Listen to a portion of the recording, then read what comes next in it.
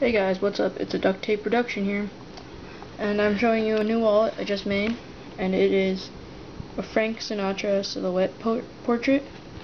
As you can see, all 100% duct tape, and I did my best with the face. I think it turned out okay. It's just really hard because it's really small. And next person got Frank Sinatra, and I think it's pretty cool because yeah, it's one of the original.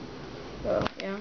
Frank Sinatra, pretty cool, and it's got the inside. I wrapped it around, all white inside, and you got these. My trim's a little bigger than I normally do it, but for it fits. One, two, see, pretty good. So yeah, pretty cool wallet. I haven't pressed it yet, but I like the front. I think the silhouette turned out really good. And yeah, thank you.